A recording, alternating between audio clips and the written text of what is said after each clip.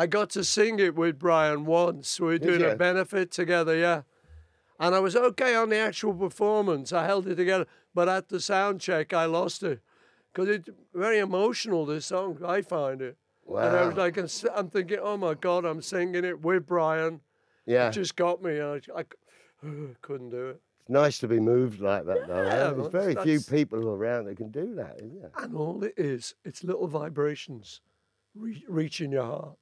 Music, you know, it's only little vibrations, little words and little things. Yeah. But it has this powerful effect, you know. Yeah, people talk about like spiritual experiences, but I think we get it every time we put a record on. You know, that means something to us. You know, it brings back a romance or an influence, or like you're saying, when you're just singing with Brian Wilson, it's like, I'm singing with Brian, and he's probably thinking, I'm singing with Paul. This is ridiculous, you know. No, it's true, and the healing power of music is serious. Remember, I had a mate called Ian James, just my little teenage mate, schoolmate, and we used to go to the fairs together and things, you know. Remember one day, I went back to his house and had a headache, steaming headache. Oh, God. Well, we put on All Shook Up by Elvis.